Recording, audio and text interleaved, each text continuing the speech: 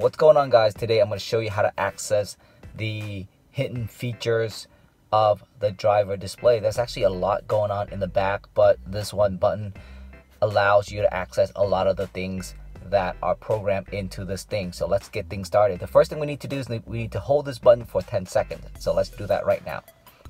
1, 2, 3, 4, 5, 6, 7, 8, 9, 10, 11, 12.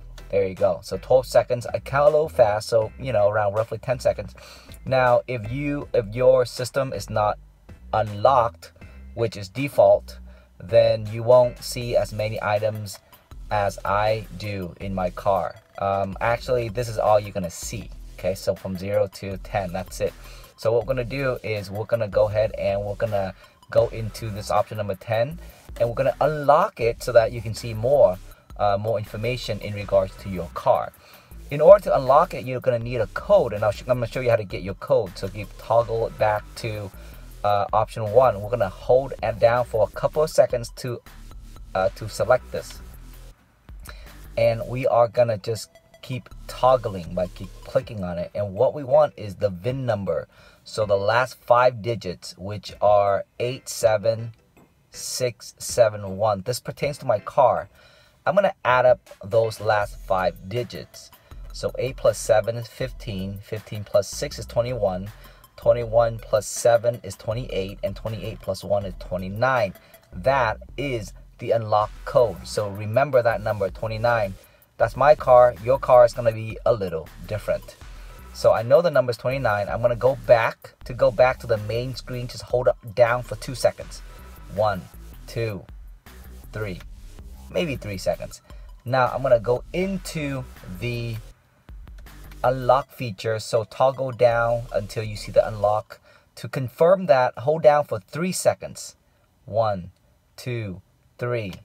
Okay, so now I am going to input the code, which for my car is 29. For your car, it's going to be different because the last 5 digits of your VIN number will be different. So 1, 2, 3, 4, 5, 6, 7, 8, 9, 10, 11, 12, 13, 14, 15, up to 27, 28, 29. I'm going to hold in for 3 seconds to confirm this is the code. So here we go. 1, 2, 3. So now, as you can see, it is unlocked. And if I will go in here, then it will say, sorry, let me go back. If I were to go into that just to show you, hold on for 3 seconds. It clearly says lock is off, so it's unlocked. I'm going to go back to the main screen by just holding on to the button for 3 seconds. So remember, anything after 10 was really hidden from you. So now you got 13, fuel tank and battery capacity, the temperature of the car. I don't know why this is named that, but we'll go into the what's in there. And you have a few more options that I think BMW mechanics can access, but now you know the code, so now you can access it.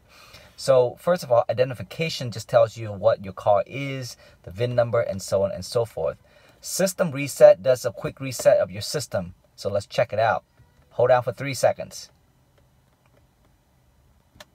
And then we'll confirm that. So that's a system reset. It just resets all the lights.